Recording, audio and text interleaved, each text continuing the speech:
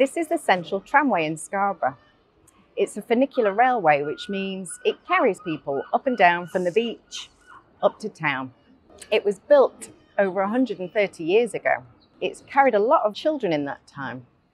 Some of those children have come back with their children and even their grandchildren over the years. I know a story about a little boy that travelled on the tram with his granddad. It's written by Hannah Jones with illustrations by Kerry Dunning. Tom was poorly. Tom was sad. Tom was missing Mummy and Daddy. It smelled fishy where Granny and Grandad lived. It felt cold and sploshy. His nose was drippy and the ground was slippy, and he wanted to go home. Granny and Grandad tried to cheer Tom up, but nothing seemed to work. Grandad didn't like seeing Tom so glum. "I've got just the thing to cheer you up. Let's take the tram all the way to the top." But Tom didn't want to go up there. He covered his ears as the tram lurched up and up and up. He wouldn't open his eyes, not even a blink, not even a crack. And he certainly didn't want to catch the tram back down again.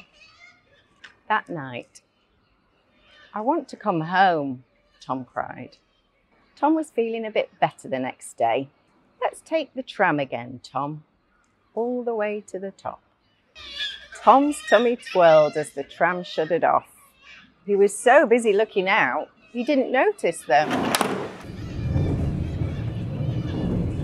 A tingle of happiness tickled Tom's lips as he licked his ice cream on the way back down to Granny and Grandad's house. If only he could tell his Mummy and Daddy.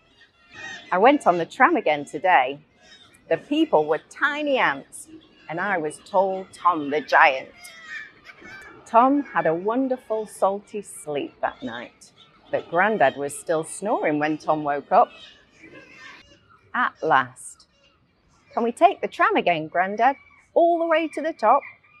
Tom was the tram's first passenger today, rushing to get the best view, clutching his camera. 5, 4, 3, 2, 1. They were off. Tom snapped busily on his camera, and Grandad smiled next to him. The best surprise was waiting for Tom at the top. He couldn't wait to tell Mummy and Daddy all about his trips on the tram, and that's just what he did. The end. Until Tom's next trip. You know, the last time I travelled on the tram, I think I spotted something that Tom might have left behind. See if you can spot it the next time you travel on the tram, all the way to the top, just like Tom.